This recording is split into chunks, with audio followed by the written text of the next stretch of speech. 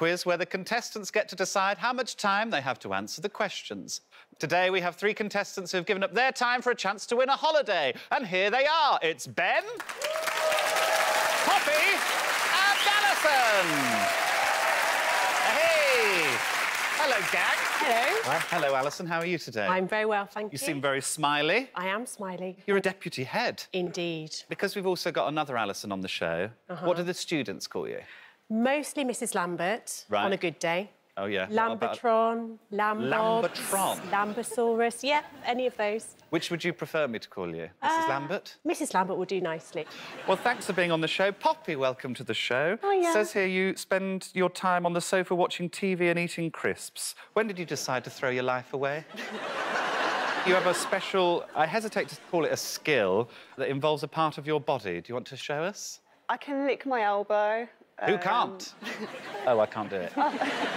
So, Wow. Yeah. Can you do it with just that one elbow? Both? I've never... Oh, well, I'm left-handed. Shall I try? This might all go terribly wrong, but I can... Oh, no, I can do it with both. There we go.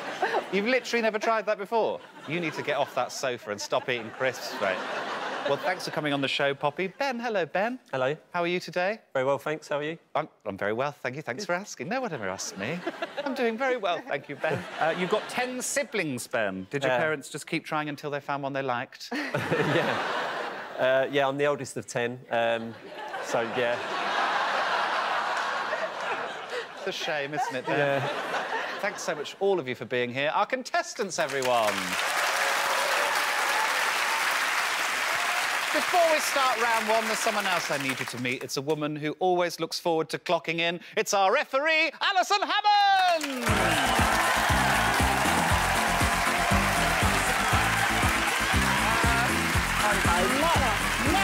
Hello. I'm very well, thank you. Now, Alison is in charge of the timers, so let's find out what they are. Alison, unsheath those timers! Let's go.